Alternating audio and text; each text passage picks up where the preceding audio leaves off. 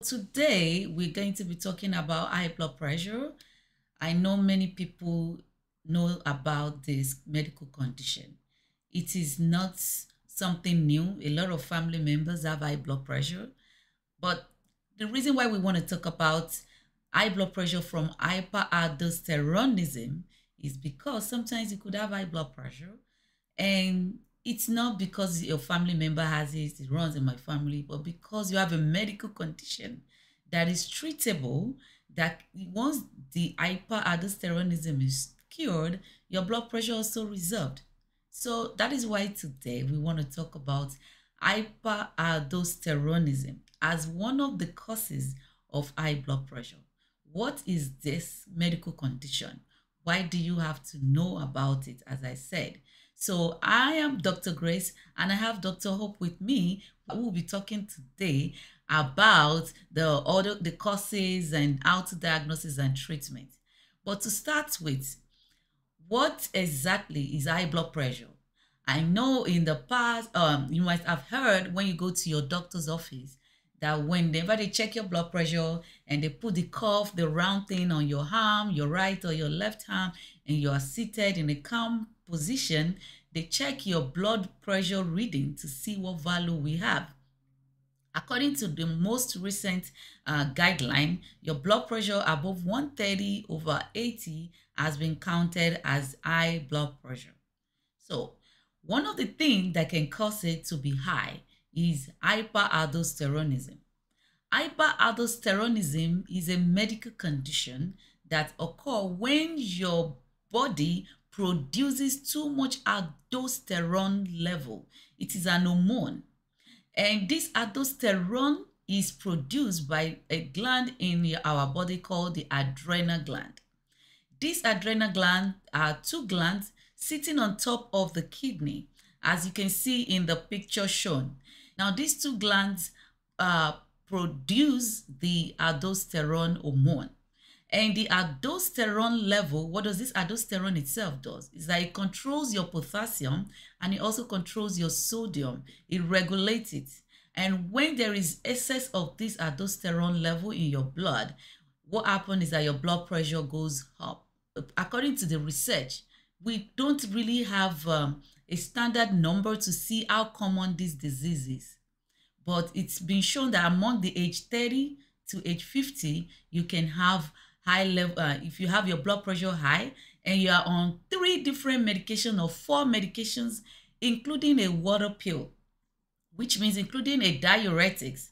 This means that you need to check your blood pressure, or you need to check for this medical condition called hyperaldosteronism, because it usually occurs when your blood pressure is very resistant to medications. You're taking 3 different medications or 4 different medications. Each time you go to your doctor's office, they are adding 1 or 2 more medications. They are going up on your doses, and your doctor is even thinking of adding a water pill to control your blood pressure better.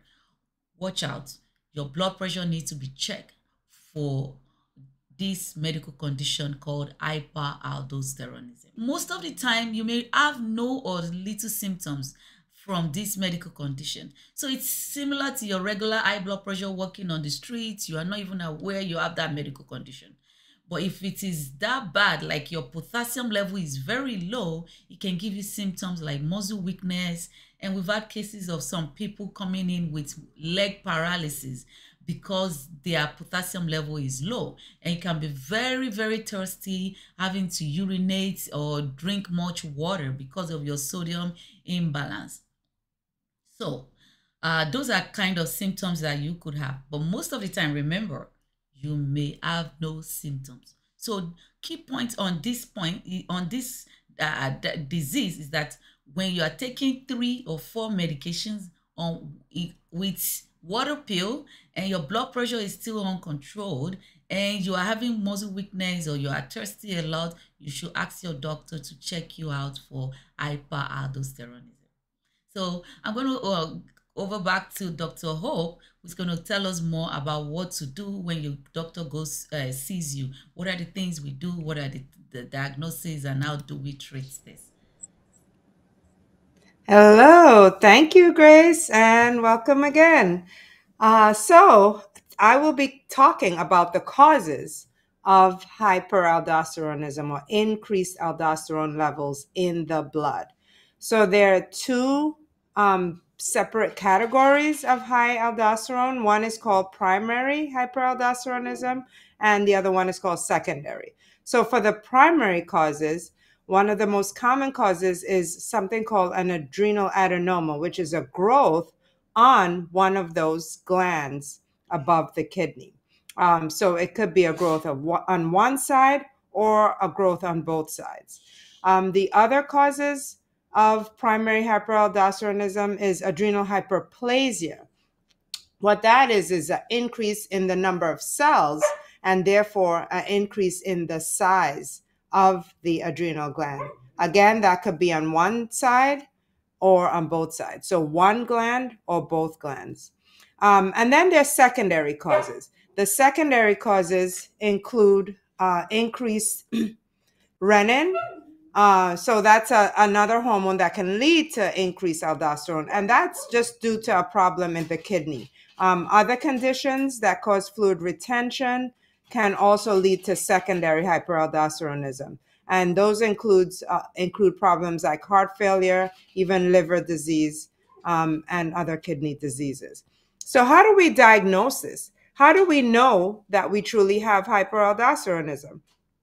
The main diagnosis is initiated by blood tests. So we do blood tests for aldosterone levels and potassium. And if they're high, the next step would be to actually confirm that this person truly has high aldosterone levels. So then we give you a high salt diet and then do a 24-hour urine check for aldosterone. If the aldosterone level in the urine is high, even after that high salt diet, then that actually confirms that you have hyperaldosteronism.